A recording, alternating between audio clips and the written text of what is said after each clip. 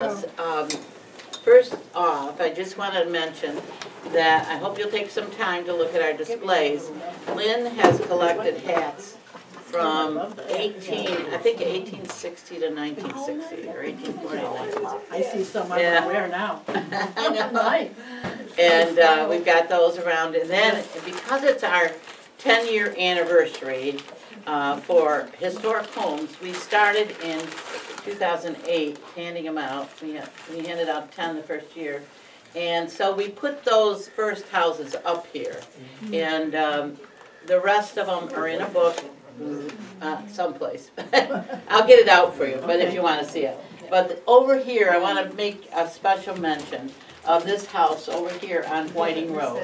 This house, yes, Wendy Marsh owned it at the time, and we gave it a plaque, and it's since been torn down. Oh, really? Yeah. Oh, no. Somebody didn't appreciate history. So you can understand, appreciate history, because once it's gone, it's gone. What did they build there instead? Oh, they had beautiful houses. Oh, okay. You know. At least it wasn't McDonald's. Right. But on the other hand, some of those houses look like Mecca houses anyway. Okay, so then the other announcement is that we will be having our barn sale in June at my house, which is this house. And you're welcome to bring your stuff into the barn in the back. The doors are open, and I put some receipts there, so you can grab a receipt and just put. We don't take anything really large because we can't lift it, or complicated, like the computer stuff. Yeah. So, but everything else we take. And we have enough room. We have two barns that you can go into, and then a carriage house, and then we'll have tents outside. So one of the interesting things here today is that we have an attic committee, and because our attic was getting so filled up, Harvey knows, with everything, and there was no room to put anything, and not all of it was taken in. So the attic committee has gone up. Their beginning part was to photograph all of the chairs we had up there. And now the board itself has deaccessioned so many. I think it's 24, right, Deb? Deb is here. Deb Oakley is in charge of it. Her pal Carol's on the other side. But they've been working diligently on it. But one of the things, she's sitting on one of these chairs. These chairs, you guys could take them home if you want one. They're right here. Yes, it's a library chair, but the library doesn't want them. What library? The Webster library? I don't know. The school library. I think the school Oh, well, I library. have to have one. Harvey, you need one too. Oh, I don't need one thing. Well, I will take one. Because it was a school library that I went to. Probably. Yeah, Right? probably. I'm thinking. Wow. Most of our donations I'll take, came. Nancy, would you like to have a chair? I don't. Well, your husband collects antiques. Yeah, then we have other chairs also that are No, more, I think I'd that like you would one put of in your house. these. But these are nice and comfortable, right? Yes, they are very comfortable. Okay. Except it doesn't have any padding. It looks like that one. Well, you can put It padding. doesn't have padding either. It looks like it. Go does buy a not. pad Go for buy it. a pad. I have a padded you-know-what. I know, me too. Okay, so June 13th, 14th, and 15th. Is the barn? Yeah, is a barn sale. Okay. Thursday, Friday, and Saturday. So, we hope you come, and if you want to donate stuff, just bring it in. Okay. Bring it on down. It supports the museum, and that's one of our biggest fundraisers, right, for the year. Yeah, so it helps us a lot. Thank you. And today, because Mary Pantas is so special. Yeah. No, but we have the candy kitchen right here, and Esther Dunn didn't put it in her book. And she used to come in there all the time. And I used to substitute teach for her when she was out. And I had her for a teacher also. And so I think, did you have Miss Dunn? No. Did you? No, Harry wasn't out here then. Harvey, did you have her? No. Esther Dunn. He didn't come out till his freshman year. Oh, because he's from Webster. No, Runnequite. Oh, you're in Irondequoit. Oh. Okay, so on with the show. Mary Pantas is going to give us all the information we need so we can document it and have it art history. So thank you. Well, I've been invited to speak about my favorite topic, which is the Webster Candy Kitchen. And just for this information, this is Cass Meow. My sister and I used to have Allison's Creations for Celebrations after I finished teaching. And this is one of the things that we did at our store, the collectibles of the village of Webster. Unfortunately, we ordered this twice and we sold out of it because it was so popular. The Candy Kitchen burned down in 1973 and it opened in 1908 and people are still talking about it. It's amazing. It was a legend. That's why I'm a little annoyed that it wasn't in the book. And I didn't know it, but my brother told me it wasn't in there. He picked it up. He was the engineer. Never questioned an engineer. You know how that goes. Well, anyway, what I thought I might do, there are people here. How many of you ever knew the Candy Kitchen? See? Oh my goodness. Two hands. Oh my goodness. And if I asked, are there any people in here maybe besides Ann who worked in the Candy Kitchen? Because my father used to employ so many different kids from high school and they'd come down, we'd work during our lunch hour. We'd take a period off before and a period after. Well, I didn't know exactly what was going to happen today and I had started on, and Lord, just give me enough years to finish, because I keep getting interrupted. I had started on what would be a history of the Candy Kitchen, but also really my own bio, which is pretty crazy. But anyway, so I thought this is something I've written in the first chapter of what I was going to have for the Candy Kitchen, and since it's a little different, I will just start with it. It basically talks about the fact that patriotism was quite the thing in Webster in the early part of the century. The Candy Kitchen was all decked out for the 4th of July. I'm not using my book, I'm using this instead. I have a picture here. I'll pass it around so you can look at it. This was the Webster Candy Kitchen. 2 people in the front. I've got copies of it, and I'd like them all returned, but you can just pass it around, Lisa, and people can look at it, and you'll see that this is the way the village looked in the early days. This is the Candy Kitchen in the middle. There's only one window over it because that's the way it was. And the stairs were open to go upstairs to our home over the Candy Kitchen. A lot of people lived over there. In the front are my mother and her cousin, Catherine Stathes. Mom and Catherine came over from Greece together in, what year, Nancy? 1913, I think it was. 1914. It was before the war, and they came to Brooklyn actually, and they're standing out in front. But the thing to look at is how in heaven's name they ever decorated the town like that, you know. But the Webster was all decked out, and I see a car going by. I'm wondering if they were having a parade. Now the interesting thing about this here is right to the this side here is Paul Smith's General Store. Any of you remember Paul Smith's General Store? Well, if you saw it in 1909 or whatever, it was the same in 1940. It was unbelievable. It was between the Candy Kitchen and Paul Smith's store, and this was the alley. The hill went down and so forth and so on. We'll talk about that in a minute. And then to the left would be the old Webster Hotel, which went all the way to the corner. But this hotel, again, goes way back, and you can see the alley going down, and in the back was the big barn where all the pigeons had a roost. You ought to go up there. And, you know, and all along the one side, it was like a square back in there, were the stables where they kept the horses and everything else, because they had people who were in the inn. Well, anyway, that's exactly the way that was. Now,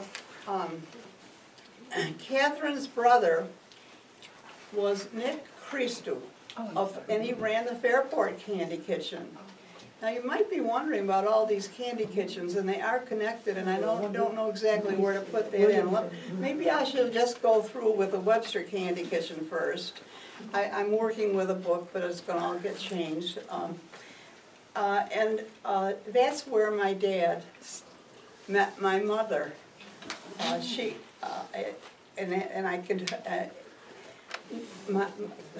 Catherine's brother, Nick Papadegas. The Candy Kitchen was opened in 1909. It says on this, most of the things say 1908. Anyway, and my father was in the Candy Kitchen before World War I. But he'd been in other places too. If I got into him, it's a long story, it's a different story. But anyway, he met my mother going over to the Fairport Candy Kitchen, because she had come up from Brooklyn, and she had trained to be a candy dipper. And what a candy dipper she was. Down in New York City, she worked for a company called Michelle's. You know, the candy dipping is all done by hand back then, and I don't know if you're familiar with chocolates and things, but a candy dipper puts a mark of what's inside the candy, so you don't have to go around and punch them like my husband did to all the things he ate to see if he liked it or not first. And so my mother was expert. Everything she ever did was perfection. Not us, but but anyway, so she had learned her craft down there, and my father, and she had a lovely personality, and she was very attractive, and my father was smitten, and I probably thought, I could use her in the back room, and so forth and so on. And like I said, the Candy Kitchen was two buildings with the open staircase. What a mess that was in the wintertime when the ice formed. We could get into our home above the Candy Kitchen from the back steps as well. When we moved out of there in 1944, then my father enclosed it. Meanwhile, we just had to use another entrance. And like I said, Paul Smith's general store was to the south, and we used to, as kids, we used to go down that alleyway, which went all the way down the hill and around over to North Avenue. And if you got a good run on the hill, you could really go all the way down. And my brother and I both had flexible flyers. My brother's, though, was the nth degree. He's a boy, remember? Greek boy. And he had one that had chrome handlebars, rubber-tipped handles, and so forth and so on. But my brother, being as inventive as he was, since he became an engineer, decided we could do something else. So we had the ice cream maker downstairs, you know, the basement. This Candy Kitchen was a long building, and there were 3 stories really to it. The basement, in the basement, of course, it originally was Speck's Market, so that already had the refrigeration downstairs. So there was, then my father had 2 freezers down there, walk-in freezers, and a walk-in cooler. And so, like I said, that's where he used to make the ice cream.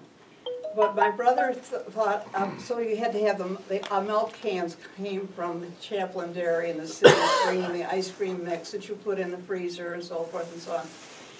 And my dad made ice cream every Thursday. Well, Jim thought, gee, while Chaplain Dairy is not here picking up those cans, what we could do is we could use the ice cream covers, the milk can covers. You know what a milk can looks like. We'd put our fanny in one and our feet in the other, and down the hill we would go, and you could steer with your feet. You'd imagine if we had invented that and patented it, because it was really the precursor of the flying saucers. And only he was way ahead of himself. But anyway, we had a great lot of fun on that particular hill. And in the album that I have there, I don't have a picture of it, I have across the street, because across the street from the Candy Kitchen, we got Paul Smith on the one side now, we've got the hotel on the other side.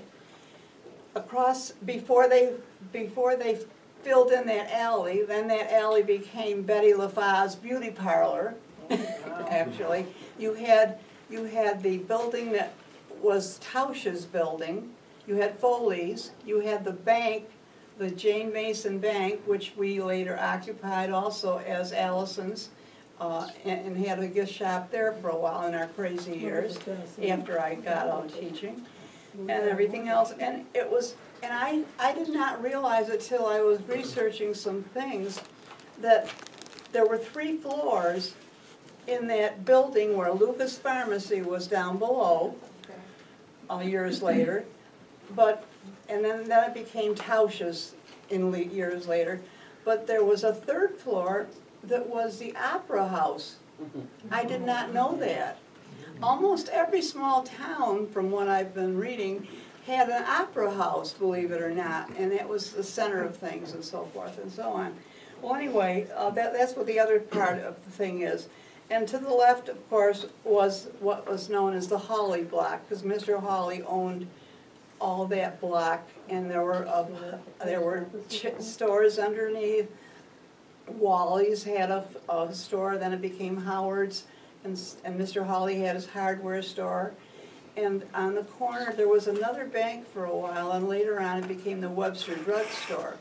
Well, behind the Webster Drug Store, in another little enterprise that I got into before I went into teaching, my girlfriend lived next door to me on backyards to me I was on Curtis, she was on Dunning, and next door was my mother's house, and we're watching the parade go by about 1960. I really don't know the date totally.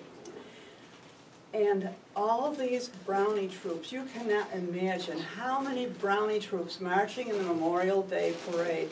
So we decided, hey, you know what? This town needs a children's shop. So that the children's corner was born in the old post office that was behind what was the Webster Drug Store, I think, at that time. But anyway, so that I'm sort of going along with the development of the Candy Kitchen. And the trolley ran through Webster.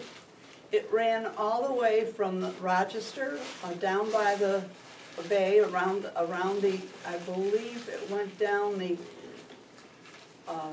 base side of the bay. Yeah, it came down, and then it went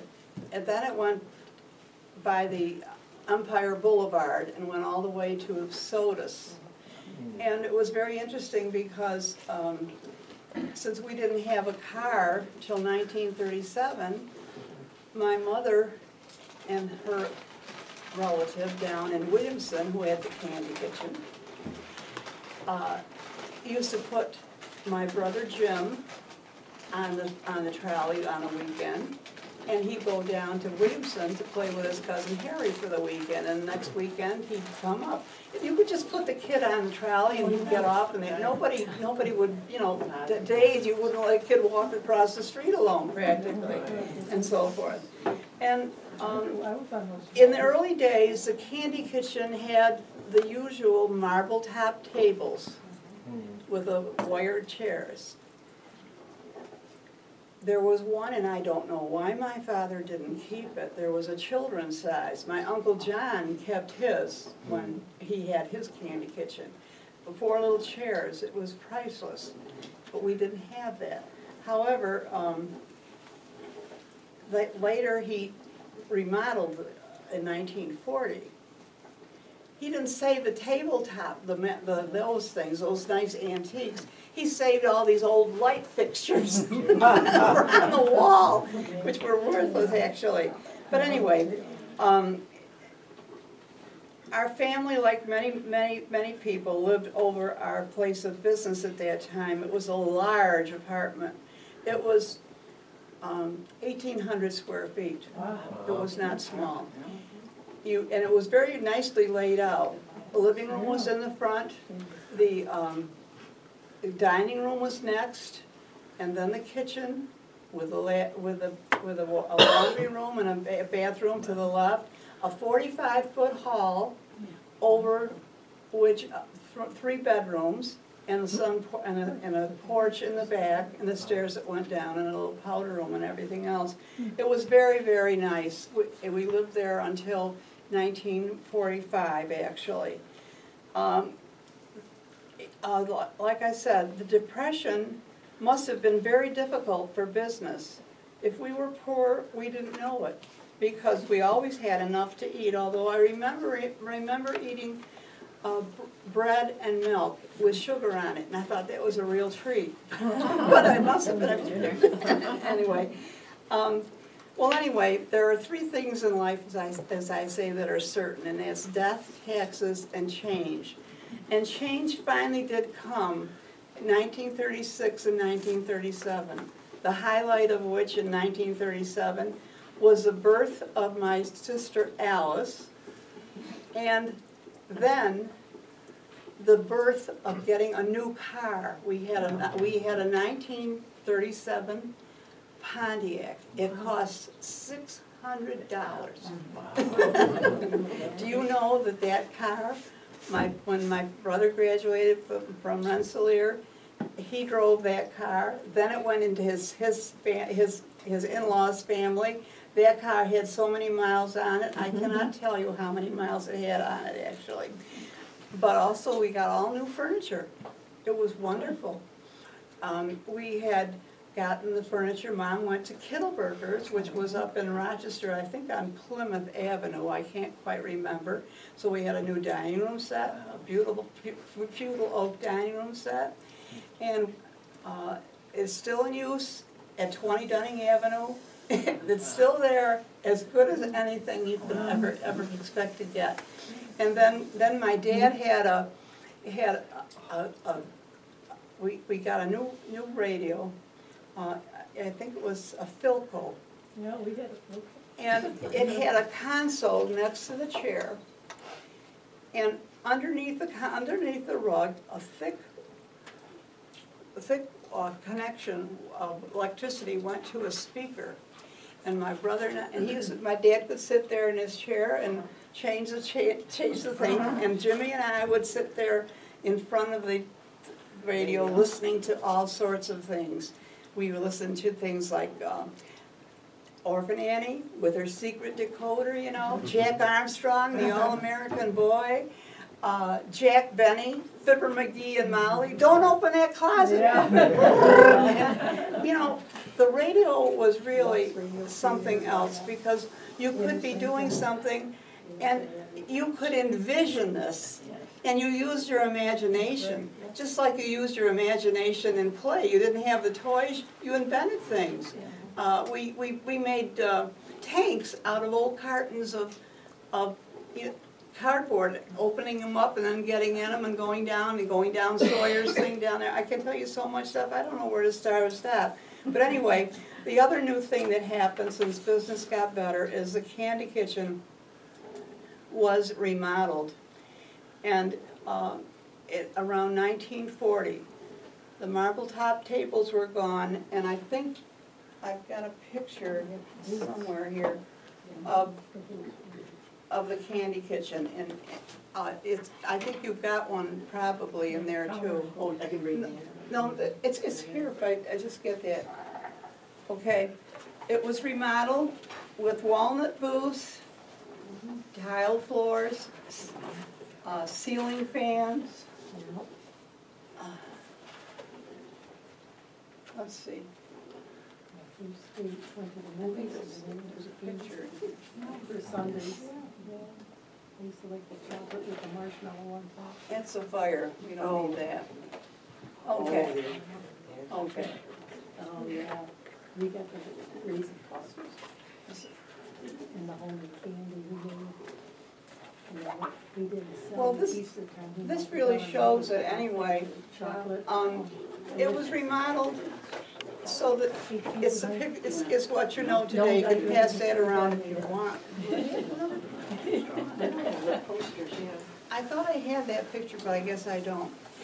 And then, what Dad, my father was absolutely an artist at what he was doing. We had displays.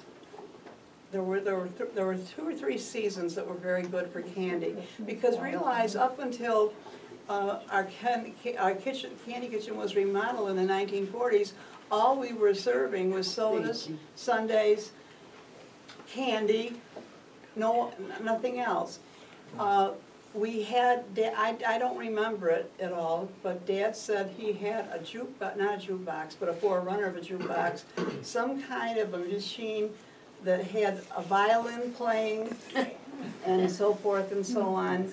And then, of course, along came the Wurlitzers, the jukebox, and so forth. They didn't own these. People had these things, and they rented them out to you, but you got to keep a portion of the things that went into it. And it was just a wonderful, wonderful time of year. Dad made ribbon candy. I don't know how many of you are familiar with ribbon candy. Yeah. Nobody that I know of has made ribbon candy like my father's ribbon candy. And I will pass this picture around. This is not too good, but it's a picture of the candy.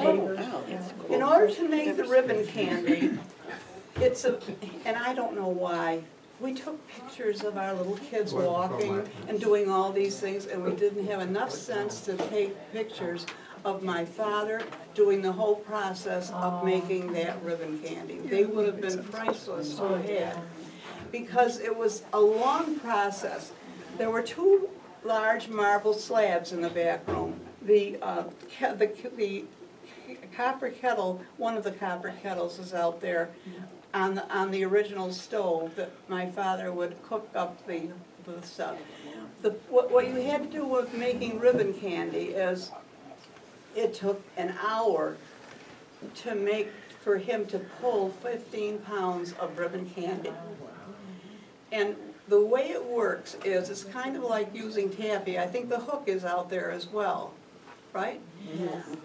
Anyway, you have this boiling pot of sugar and corn syrup and whatever's in it, and it comes to a boil at a certain temperature, and they put it on the big slab. They've got iron things around the little bars to keep the candy from going up. They're wearing gloves because it's so hot. They flip that over until it's cool enough for them to put on the hook like this, like a big loop, and then they begin to throw it and throw it and throw it, and it turns white. But meanwhile, there's some pieces that they make. It's so hard to explain it to you. It's like a loaf of bread when you're done, and they put the bars of the red color or whatever there on the ribbon, and then they begin to pull it in front of a row of gas like this. Did it take more than one person to do it? Oh, well, yes, you need at least 2 people. Okay. What happened, my dad would be the one that would, he'd put those rubber gloves on, and he'd stand in there for hours pulling the ribbon candy in front of that row of hot flames. My mother used to do the ribbon thing by hand first, then we got that little gadget that's over there in the machine. It's just, looks like a couple of years that were there. And my job was to line up the ribbon candy till it cooled, and then they were put in jars like that, and it was sold. 15 pounds of ribbon candy an hour, labor intensive, and so thin. He was such an artist. I can't tell you how good he was. And the people would come back, and Frank Bain, the plumber, and so forth, they smell that peppermint, they'd smell that wintergreen, and they'd come see what, and lots of times they'd help us. Yeah, they would put it in line too. The best one he ever made, I think, was the peanut butter. He somehow or another was able to enclose a peanut butter mixture inside the loaf so that when he pulled that thin roll, it was like a belt, about the size of a belt. And you would, when he pulled that, and then he'd take his knife and cut it, and through the machine it would go and stuff like that. The peanut butter was inside of the, and it melted in your mouth. Unbelievable. And then, of course, I can almost taste it. there was the Easter candy, which is a big, big deal. And this is my dad. I think that picture's over there too, with my daughter, Cindy, when she was in high school. And that looks just like him. A lot of you knew Dad. He was the greatest. And I get a kick of looking at the prices up above.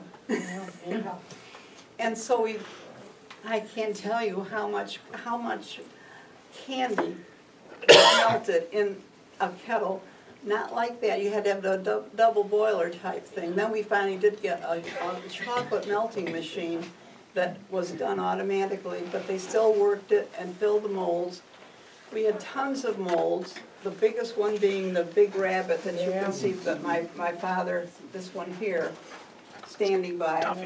You can send these pictures around just to show you the Easter eggs that he decorated. I mean, his skill was really unbelievable. You could see the candy though. The candy in the jars. That's ribbon candy. Yeah, it was something else.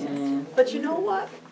They even, Valentine's Day was a big thing too. We had Valentine's bowls and molds and so forth. And we filled chocolate ones with chocolate, and we'd have paper ones that we would fill.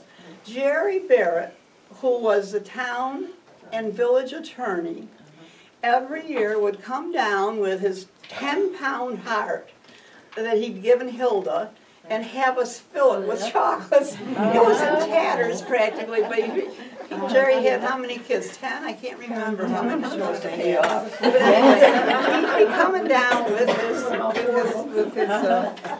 this chocolate filling. I think, and then my father would make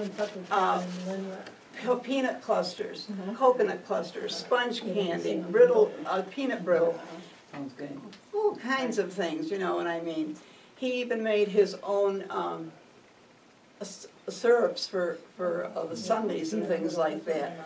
He didn't waste anything, because if there was something that was left over, like some of the mint, he made hard candies and stuff like that. Oh, he's making fudge syrup. He throws in the mint candy and says, "Gee, Steve, that was good. There was a mint flavor." And things like that. He had so much fun doing. We had so much fun.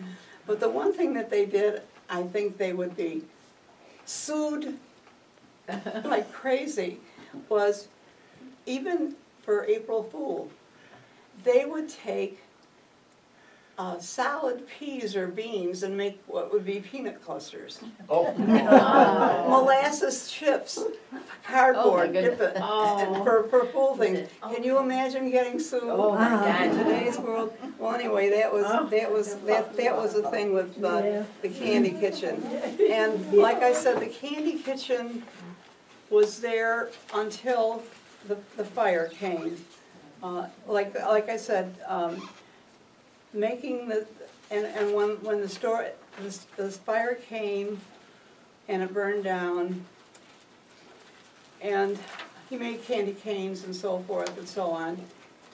The fire occurred on our 25th anniversary.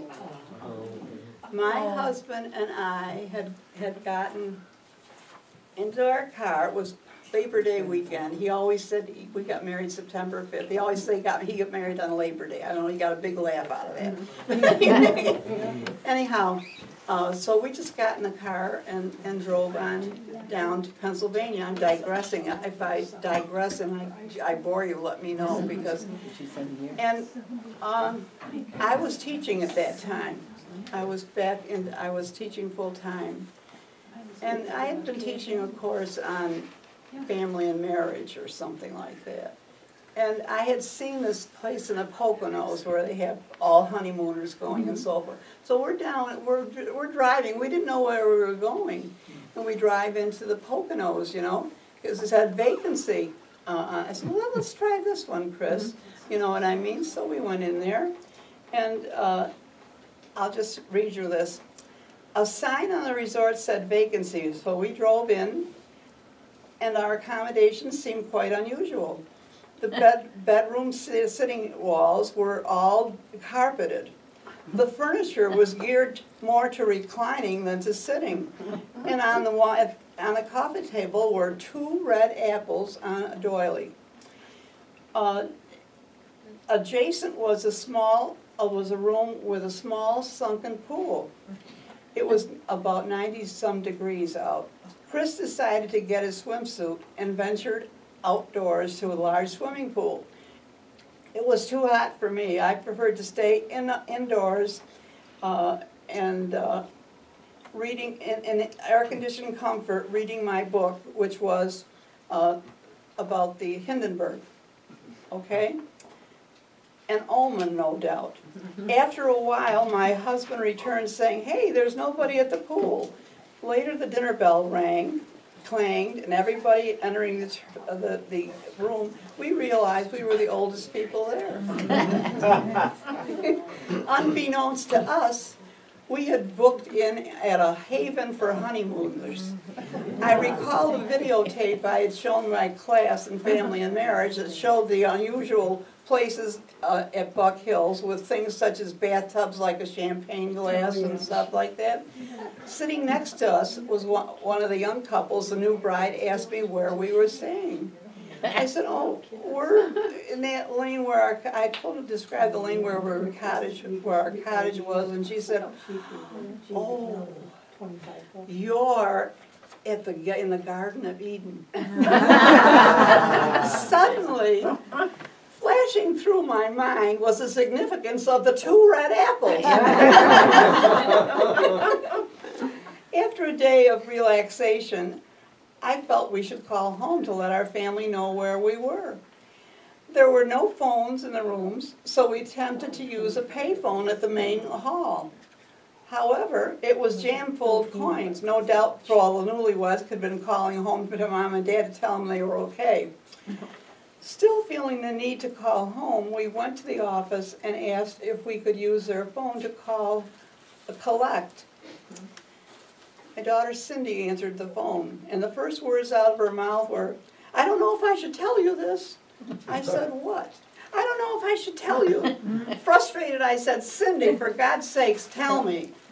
Her reply was, the candy kitchen burned last night. Needless to say, our second honeymoon was over. We drove home, stopping off at Ithaca College to see Tony and tell him the news. It was the biggest fire in town since the bowling alley, the night of Ike Eisenhower's election. We were in the back porch of our apartment upstairs. You could not touch the glass because the fire was so hot. The glass was so hot from the bowling alley fire, which was down quite a ways.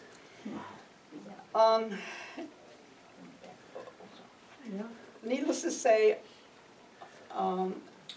wait a minute. Many fire companies responded. People watched from across the street as the centers of the community burned. I was told my dad was among those spectators.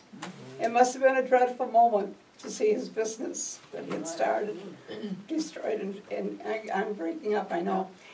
Needless to say, our lives changed. The building was grossly underestimated and underinsured because it was a risk factor. so it made it real high insurance. So we couldn't swing building a new building. We had plans that we had drawn up for expansion to include the alleyway, which we were going to be doing shortly. Chris and I had bought the business, and there was a mortgage left to be paid. Even the school taxes were due. Fortunately, I had been teaching school for the last decade or so, so we had a steady income. Dad and Chris went through the store, salvaging what they could and painstakingly taping an inventory of what was left. The building had not burned completely. Most of the damage was done by water and smoke.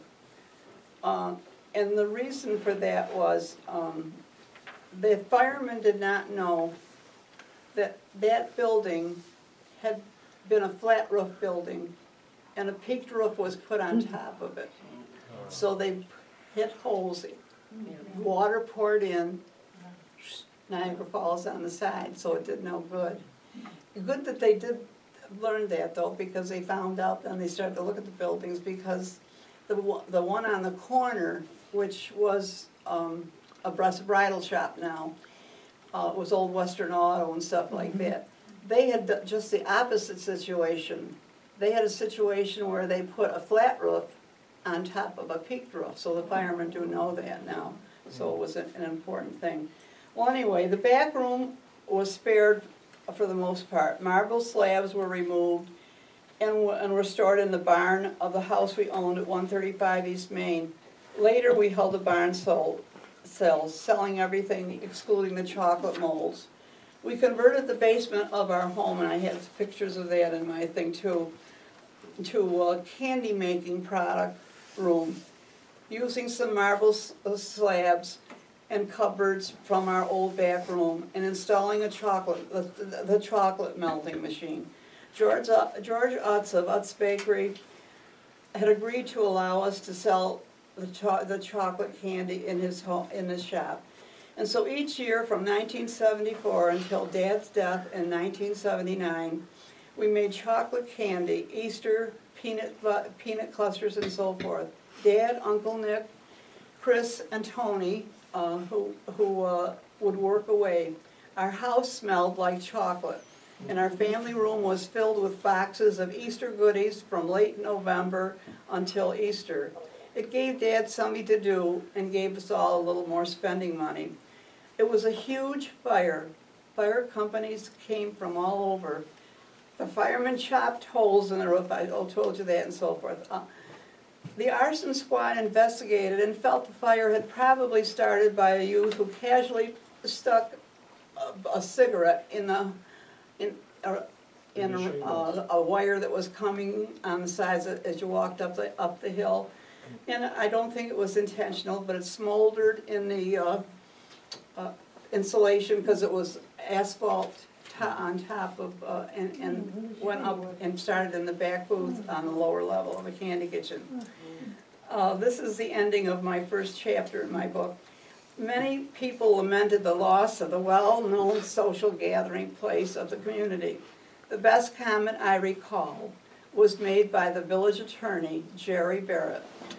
Too bad there wasn't a good strong west wind to wipe out those old buildings, and we could have applied for urban renewal. One can't help but wonder what the village would have become had the west wind blown. As it happened, the building had to be demolished because it was unsafe. Chris and I sold it to Dr. Michael Gallia, whose building replaced the old candy kitchen at 14 East Main. Whenever I sat in the dentist chair in the front room, I'd close my eyes and think, I'm back in the time spent in my living room of our family apartment, which later became my husband's apartment and mine from 1957. Buildings may be destroyed, but memories never can. They are with us forever. Very nice. Now, do you have any questions before I tell you how all these crazy candy kitchens began? Has it ever occurred to you, why is there a candy kitchen here and why is there a candy kitchen there? Williamson. And so forth and so on. Yeah, Williamson, there's one, right? Yeah, Fairport, yeah. And, the funny part is, you've got all these Greek immigrants who came over, and if you could see where they came from, they didn't have candy like this, but yet they got into candy making all over. Really? And a lot of Greeks settled in Hershey, Pennsylvania, that area down there, and of course you know where you were there. Well, this is the story of the Webster Candy Kitchens and many others, and it's an immigrant story that is really, I'd like to share it with you. If I don't bore you to tears. No. Okay, because you can go all over the country and you'll find these sweet shops, and if you walked into one, they looked like the other one. They all were the same, like with the chairs, the marble top tables. Well, a cousin of my father's, Jake Papineau, he spelled his name with 2 P-A's. We always spelled ours with 3 and dropped the one in conversation. I didn't know until it was a funeral of one of his son's wives. I didn't know that we called him uncle. You call everybody uncle even though they're cousins, you know how it's out of respect. And he came, I did not know he was a stowaway. As a young boy from Greece, he came over into New York. And when he got off of the ships on the pier, he saw these horses all drawing fruit and stuff like that, and some of it would fall down. So he was just a young boy, and he picked up some of the fruit, and he went out on the street and started to sell it. And then he realized there was a market, so he wound up having a push cart. And he was making a buck, you might say. And then, for some reason, he came up to the Rochester area. And then he started the candy kitchens. Whether he did his first or not, I'm not sure. If you go to Palmyra today, and you look at the south side of Main Street, you'll see a building there that says J. Papineau, P-A-P-A-N-U. That was his place, okay? He also had a place in Canandaigua, because I've learned, if I tell you my father's story, it's another story. But anyway, he had a place in Canandaigua because my father worked for him for a while when he was a little boy. Dad was only 12 years old when he came over, all by himself with a cousin, and that's another story. But anyway, so Uncle Jake began to call relatives and stuff like that, and began to open all of these different stores. If you ever heard it would make a wonderful story. Have you ever heard the song, Yes, We Have No Bananas? Yeah. Okay, that was written, I think, around the 1920s, which was when all these things were there. It goes something like, and I can remember at Walter Schrader's house, playing the piano, the player piano, and the words going along. And that story, I'd love to be able to write a book and have all the candy kitchens all over that and have them put their stories in. Anyway, it goes something like, there's a fruit store down our street, and it's run by a Greek. And he sells good things to eat, but you should hear him speak. When you ask him anything, he never answers no. He just yeses you to death, and as he takes your dough, he tells you, yes, we have no bananas. We have no bananas today. We have onions and string beans and so forth, asparagus, but all kinds of fruits and say. We have an old-fashioned tomato, Long Island potato. I can't think of the next line. Anyway, but yes, we have no bananas. We have no bananas today. Business got so good with him, he wrote home to say, send me Nick and Pete and Jim. I need help right away. When they got there in the store, there was fun, you bet. Someone asked for asparagus, and then the whole quartet chimed in with, yes, we have no. Now, that is really what happened with Uncle Jake. send me this one, send me that one. And Webster Candy Kitchen was started by Uncle Jake bringing Charlie Papanu, I should say, which would be my father's half-brother, because Charlie's mother died and my father's father remarried that. Okay. So Charlie came and he was living over the Candy Kitchen. And then along came also Uncle Harry, right? Now, that's a cousin. I don't know who's, what, Nancy? Cousin. Cousin, yeah, okay. So they were in the Webster Candy Kitchen for a while, okay? Charlie wound up dying in the flu, in around 1919 or something like that. Well, anyway, Dad went to Sodas and opened a candy kitchen. And he was in that era when no one would give him a place to stay. And in the town of Sodas. But you can't not love my father. And so he slept in the back room of the shop until, listen to this one, until he got a place to stay offered to him by Ward Tinklepaw's family. And Ward Tinklepaw, of course, was the undertaker, just here. And so he stayed, and when he left, he left because he went into the service, into World War I.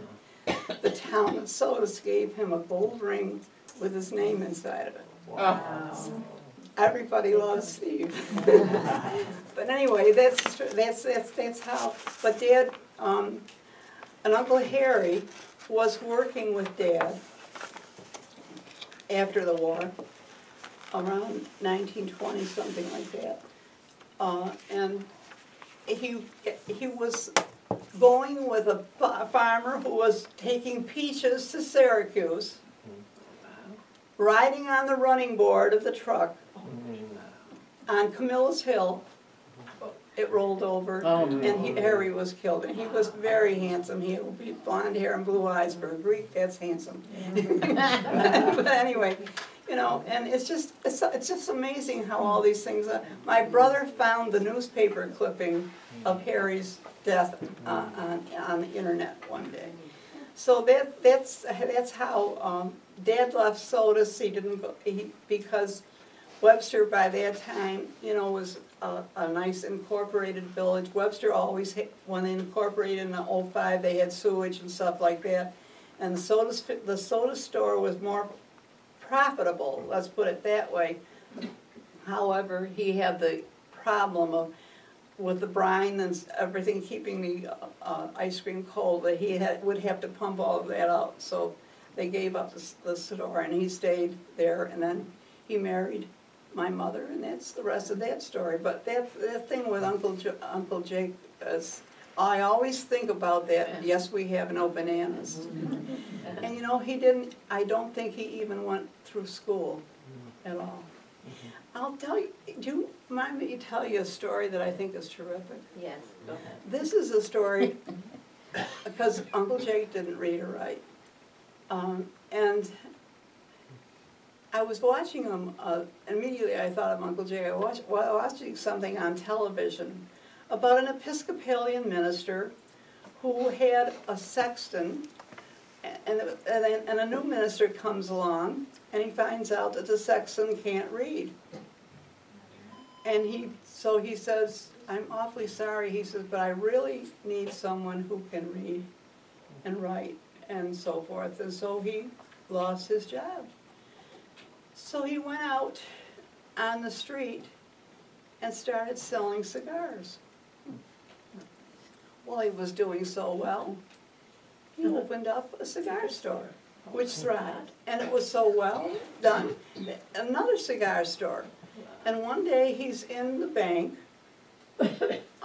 and he's getting something done with the banker, and he signs his check with the X, and he says, you know, the banker says to him, I've often wondered what you would have become if you knew how to read and write. Right. He says, yes, I would have been a sexton at church. I'm done. Any questions?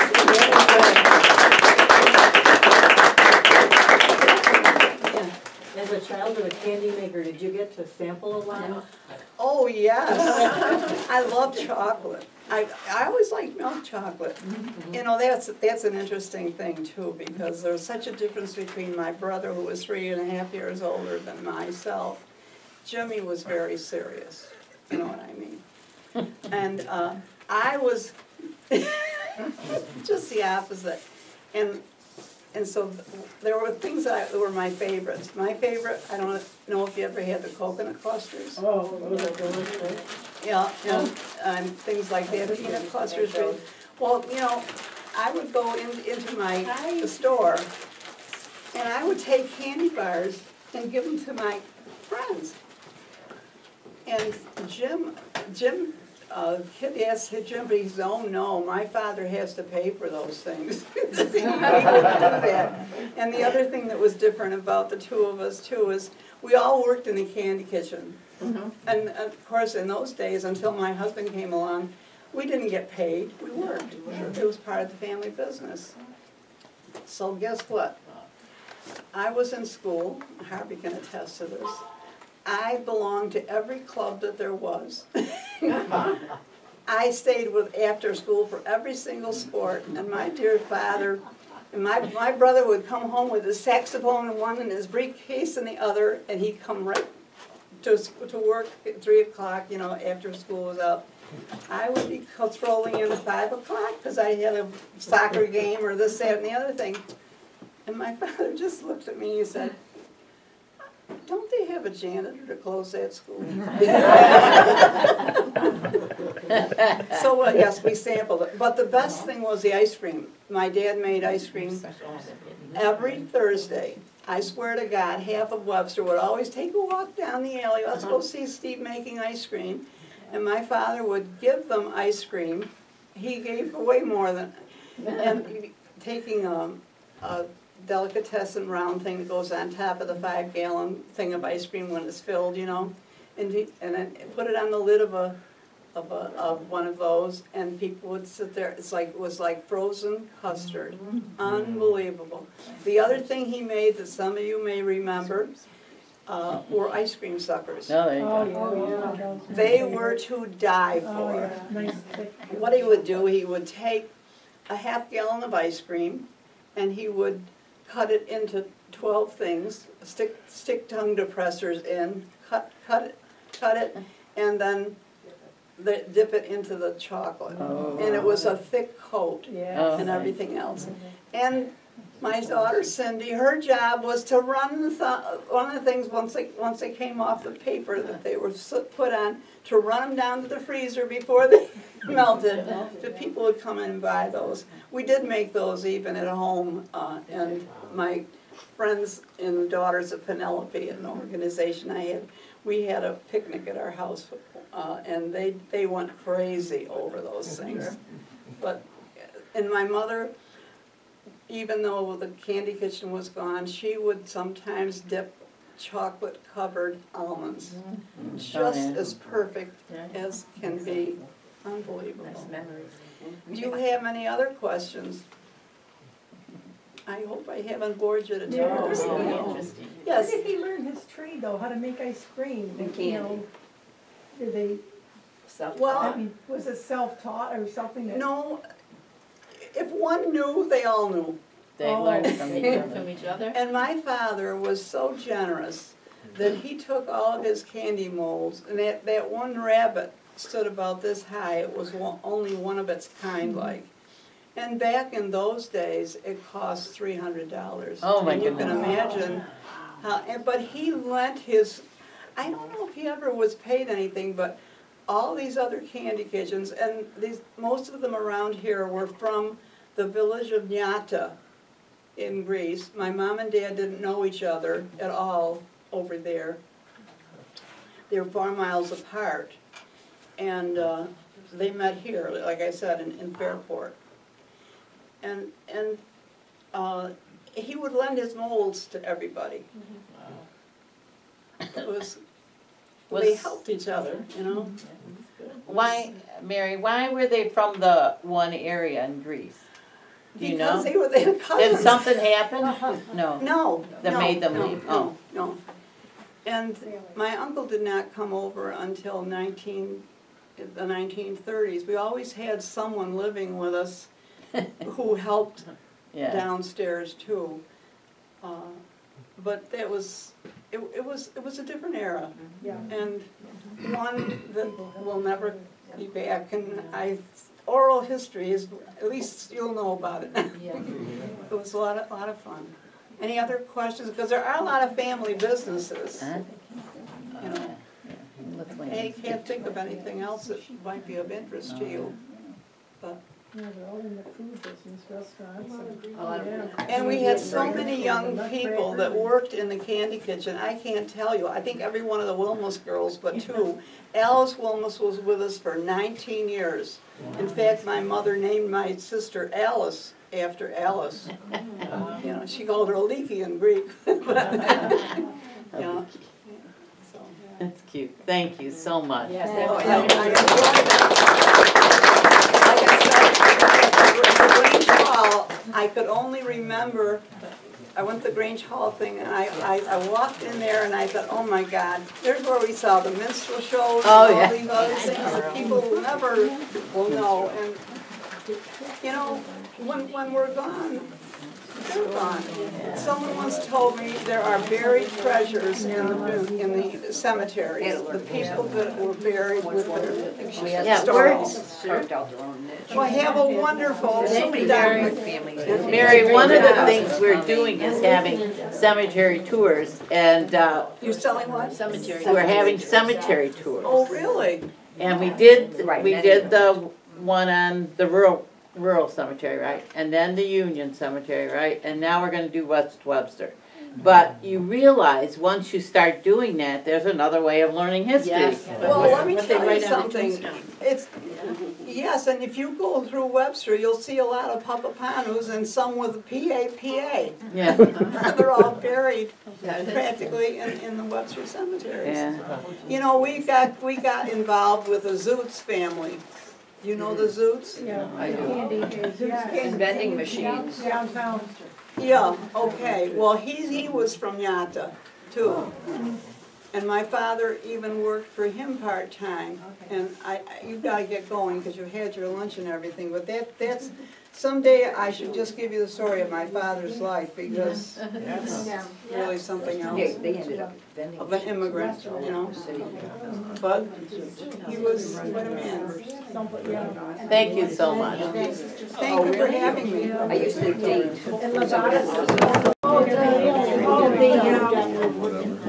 Yeah, they That's only the beginning of being tired. Yeah.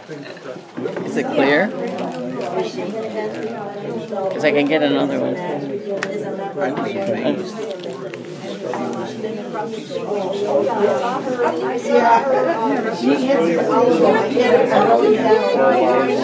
Yeah.